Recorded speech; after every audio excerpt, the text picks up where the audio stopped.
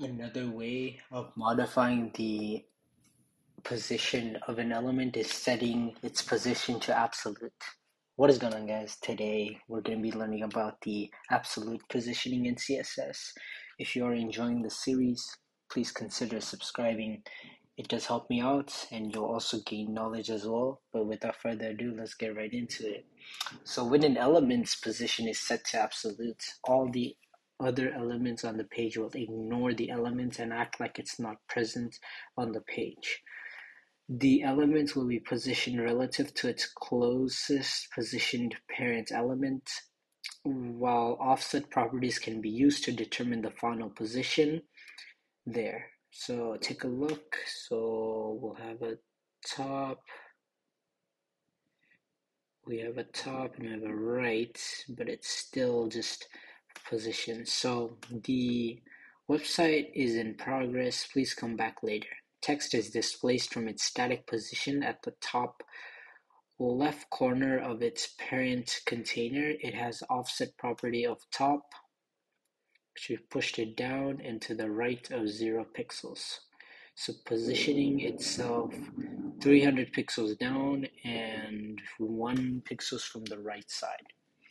In CSS, set the position inside of the header to be absolute. So we'll have header, and then we'll do the position, we'll do absolute.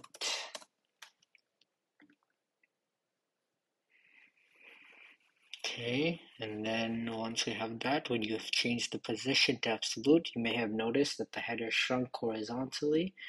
We'll learn why in later exercise.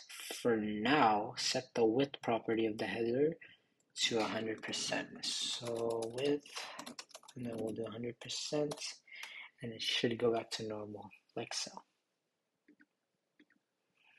That actually looks pretty nice, right? And if you guys are wondering why it does the little hover like that, it's because of, let's see,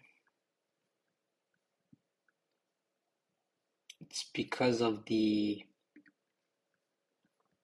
HTML, I believe, or the CSS. Let's see, right